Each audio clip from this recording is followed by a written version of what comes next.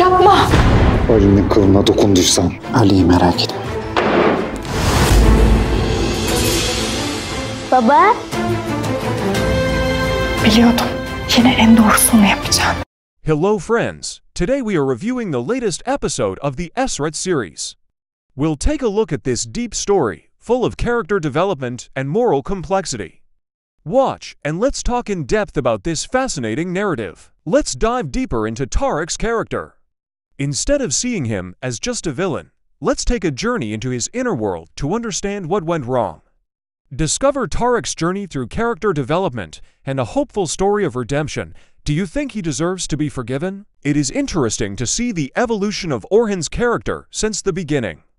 While he was filled with revenge and anger at first, how did his experiences change him? How did his support and maturity towards Hira affect this transformation in Orhan's character? What does this change in his story mean to you? Hira's character is of great importance. As Orhan's moral compass, what impact does his guidance and support have?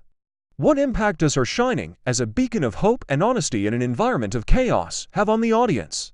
What do you think Hira represents in the story? In conclusion, the story of the Esaret series, full of character development and moral complexity, affects us deeply. What are you thinking? Share your thoughts in the comments and let us know what you think of this impressive series.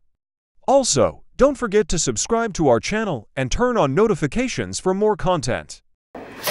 Yapma. Ali'nin kılına dokunduysan Ali'yi merak etme. Baba. Biliyordum. Yine en doğrusunu yapacağım.